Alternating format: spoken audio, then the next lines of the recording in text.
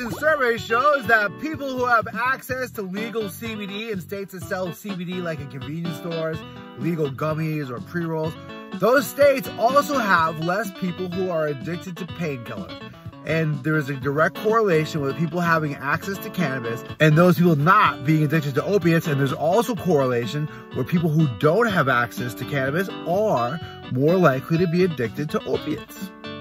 Also in news, RFK Jr. is excited to run for the presidency. He says he's not only going to legalize cannabis, but he's going to tax that cannabis, and they're going to use that cannabis tax money to fund drug treatment centers. One of the biggest problems we have is the amount of people who are on painkillers and addictive drugs and prescription drugs who are addicted to them and can't get off of them. You know, we need to solve this problem first. This is one of our biggest problems. Cannabis has been proven to get people off of hard drugs like alcohol and opiates, and is also generating a ton of money in legal states. He's saying if we can take that federal tax money and put it into treatment centers, that would be the best case scenario, and so obviously we're gonna need cannabis to do that.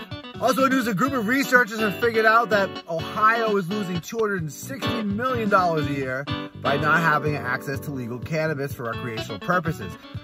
They also said that number would bring about $800 million worth of social value, whatever that is. What they're saying is when you have access to legal cannabis, places get better.